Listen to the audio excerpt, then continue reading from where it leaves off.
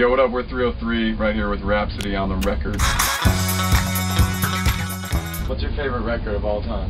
Of all time, I'm gonna go recent. It's Lily Allen. It's not me. It's you. I need a little countdown here. 3, 2, 1. I think it's a great record. I think her lyrics are smart, funny, intelligent, quirky. I think she pokes fun at stuff, but still good. She's got a great texture in her voice. I think Greg Kurstin is the best producer these days. He combines organic and electronic elements better than anyone else. He's also the nicest dude in the universe, perhaps besides my man right here, Sean. I think it's diverse, it's fun, it's very, very charming. I can't stop listening to it. I can't stop listening to it. I can't stop talking about it. I can't stop talking about it. What's your favorite song off the record? Oh man, that one's tough. I like 22 a lot. I think 22 is great. It combines all sorts of like accordion type stuff and all stuff.